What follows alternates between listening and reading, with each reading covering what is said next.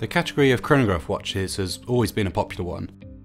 Brands such as Omega, Zenith and Rolex are pioneers in the commercial sense and continued relevancy of the humble chronograph.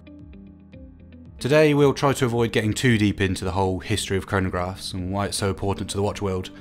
Today we really want to talk about the best chronographs available for £500. It's easy to be distracted by some of the big players in the watch world, so we really want to prioritise the small brands who are creating watches for the right, passionate reasons. First up, Baltic watches.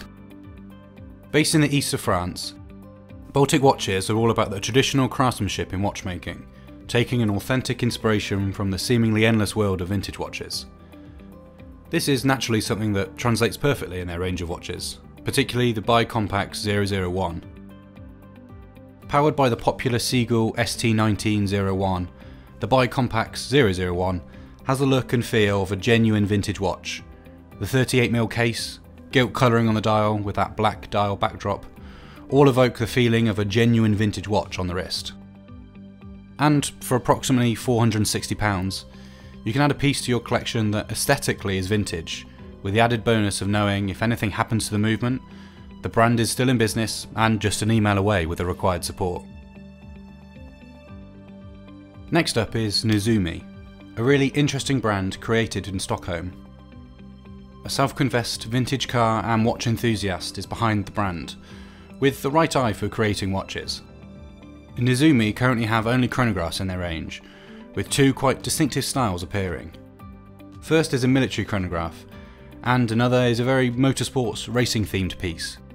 The Voiture is our suggestion here, with its clever use of colours, distinctive angles, mixtures of finishes and that considered design. Powered by the VK63 meca-quartz movement, and costing about £300, we think it deserves your attention. Oh, and because David, the man behind the brand, is a designer, the packaging is very cool on this piece. Here we have the Pink Panther limited edition, however they do offer more subtle options on their site. Next up we have something a little closer to home, and the Geckota C04 racing chronograph. Released in October, the C4 is powered by the VK64 meca-quartz movement, featuring a first for the brand, a fully ceramic bezel. The watch has motorsport themed touches throughout, from the clever use of colour to the font used on the tachymeter and the contrasting seconds track. You also get a date window at the 6 o'clock position for that extra usability. A subtly curved stainless steel case side and clever polishing around the lugs really emphasises the case's appealing details. It's tricky to pass comment on this watch without sounding biased, but I do genuinely believe you get a lot of watch for your money here. Available in 3 colours, green, blue and black, all fitted to our ever popular sailcloth straps. The C4 is currently available for £299. And finally we have Christopher Ward. Christopher Ward is a very established player in the microbrand world, creating all manner of watches from dress, diving watches, travel watches and of course chronographs. The watch in question here is the C3 Grand Tourer. A 39mm case which is just 10.8mm thick makes up the watch's core DNA, with a bright, colourful, clearly racing themed dial. The watch is powered by the Ronda 5021D quartz movement, so you will get a tick to the chronograph hand rather than the sweep you see on the meca-quartz powered watches. There is also a blue dial and silver dial option to choose from, if you find the green to be a little too much for you.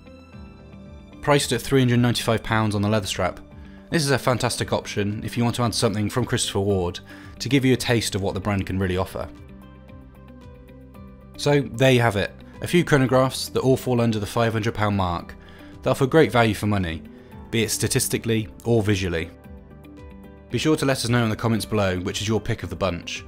Of course, let us know your thoughts below on these buying guides and if you'd like to see more. Thanks for watching and we'll see you in the next video.